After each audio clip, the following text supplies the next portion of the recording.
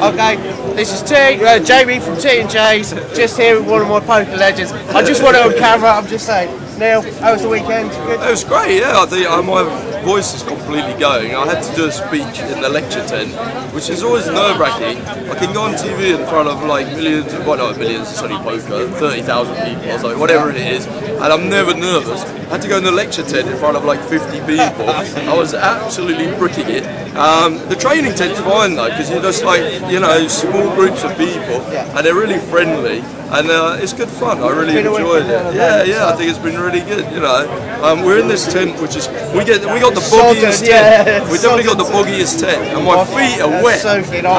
But I hope you guys have had a good time. Have you sold a lot of sets? You think? I think we've certainly sold a lot of stuff, and we've got a lot of interest. So I think it's really good. This, I mean, I think I've been coming to poker in the bar every year. This is the 3rd year, and I just think it's got better and better. I think it's really good. I really enjoyed it actually.